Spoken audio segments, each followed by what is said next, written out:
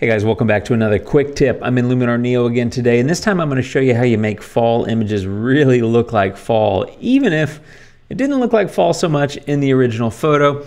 Here's my base image. Now, I've done a little bit to it. This was taken in Oregon recently, and it was in October, and you would expect there to be a lot of fall color, and there wasn't, but I really wanted a lot of fall color. Well, I can kind of make it fall color when I get home. So that's what the photo looked like. I've brightened it, done a few things in raw develop, and that's it. I did slightly warm it up to give it a little bit more warmth. The sun was coming through the woods, as you can see there, and I just thought that looked kind of cool. So it looks warmer, but you know, there's some yellow, but there's a lot of green. There's not really any true fall color. Well, here's how you do it. It's quick and it's easy, and all you do is you open the color tool and you go into hue, and the first thing I do is I go to green, and the first thing I do is I take green and I go all the way to the left, and I'm basically just taking the greens away from green and more toward the yellow. You can see that there's a fair amount more yellow. Then I take the yellow, and instead of going toward the yellow, I go toward the orange.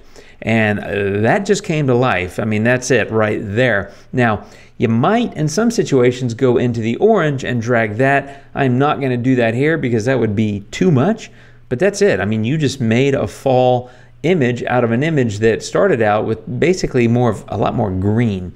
I basically changed those colors from green to orange. And the way I did it is take the greens all the way to the yellow in hue, and then take the yellows all the way to the left, which is toward the orange. And all I'm doing is just converting those colors and making that fall image really sing. There it was before, and there it is now. Now, of course, I'd probably do some other things to the photo, maybe add some structure, maybe some accent AI, maybe a vignette, I don't know.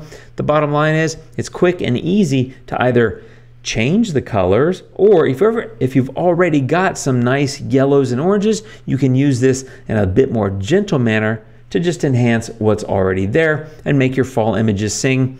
That's my quick tip for today, my friends. Thanks. I'll see you in the next one. Adios.